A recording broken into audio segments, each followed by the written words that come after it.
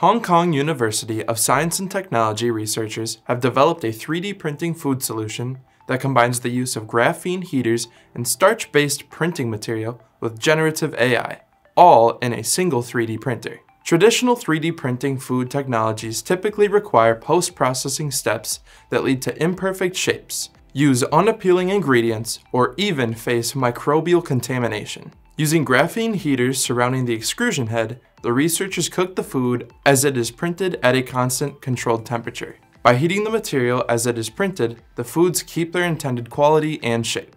Supported by a generative algorithm that uses Python scripts, the 3D printer can create intricate food patterns on the fly. AI food design text-to-print tech that uses generative AI and Python scripts to create unique food printing patterns. The user puts in a prompt such as gingerbread man cookie, black and white image, vector style, and the 3D printer builds the design and the pathways. Though, if you look at the before and after, the team still has a little design work to do. For the future, the team looks to refine the technology, including the ability to preserve heat-sensitive vitamins. The researchers would also like to make the starch more digestible. Future work will also focus on real-world applications, including consumer buy-in, through sensory evaluations getting feedback from children or even hospital caretakers. I'm Devin Verbsky, and this is your Manufacturing Now.